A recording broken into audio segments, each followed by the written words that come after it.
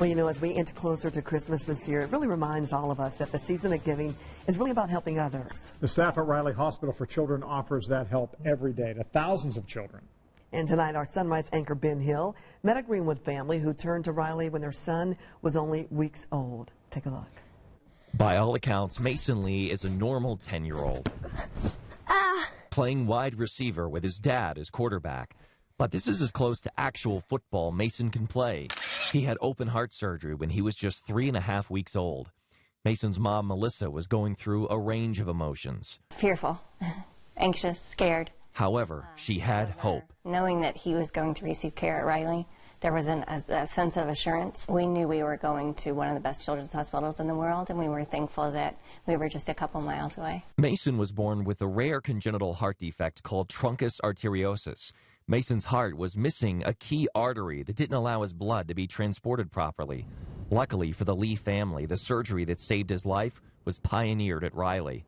The surgery was 8 hours. One of the worst feelings you could have is not being in a position to help your child. And seeing him lying there in their little crib with tubes going everywhere, it was difficult. The procedure was a success. Come on, Max. Now at 10, Mason loves running around with his new dog. He also loves playing with his buddies, but he always has to warn them. That I have a heart problem and don't get rough. Mason will have to continue to have his conduit valve replaced every 5 to 10 years for the rest of his life.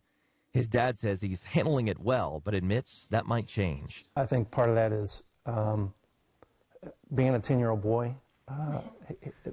He doesn't have a lot of fear yet. Melissa credits the staff at Riley for always giving her hope. But we're always told at Riley that it's going to be okay. It might not be what you planned, but it's going to be okay. Even Mason has similar advice for other Riley patients. Don't get scared. It's going to be okay. Yeah. Ben Hill, Channel 13, Eyewitness News. Now remember, it's not too late to give back and make a difference. Riley Hospital could always use your help. Now to do that, you can go to rileykids.org and make a donation today.